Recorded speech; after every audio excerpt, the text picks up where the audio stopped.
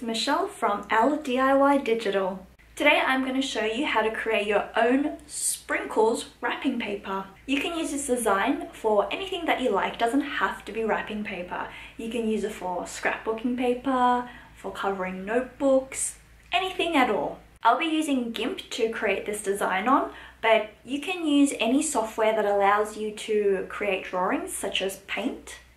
So here it goes. Hope you enjoy. So open up your Gimp software, click on File, New, put in the dimensions of a A4 size piece of paper because it makes it much more easier for you to print off later.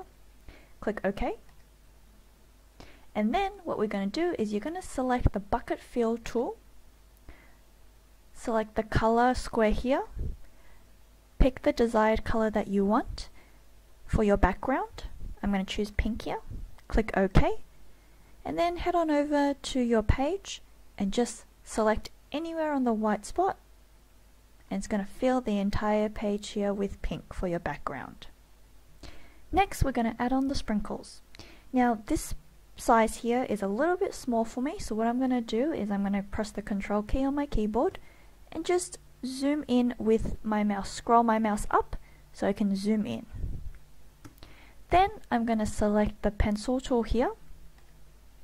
I'm going to select another color, like this aqua one. I'm going to click OK. And I'm going to start drawing my sprinkles onto my page. So first, to create a straight line, I'm just going to click on the dot here. Then press your Shift key so that it produces a nice straight line for you. Otherwise, if you do it freehand, it might get a little bit wonky.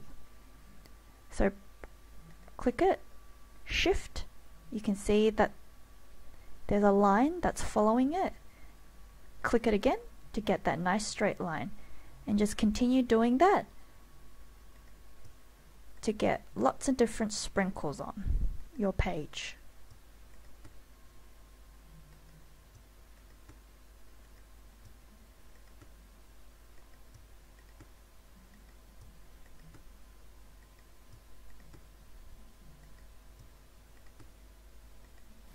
So continue doing this until your entire page has been filled up with sprinkles in all the colors that you like.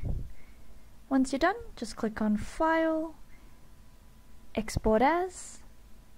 We want to save it as a JPEG, and then just give it a name, so sprinkle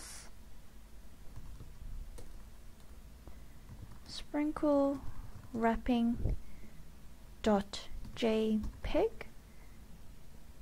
and we're going to export it to the desktop. Export. Quality, you want it to be of the highest quality.